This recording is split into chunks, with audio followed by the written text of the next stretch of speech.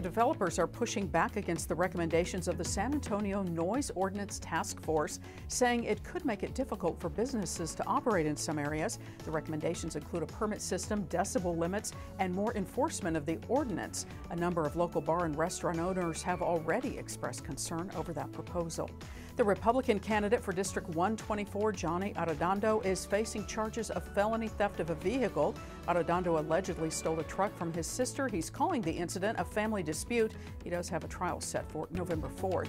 And new polls showing Texas Republicans at the top of the ticket are widening their leads over Democrats for the upcoming election.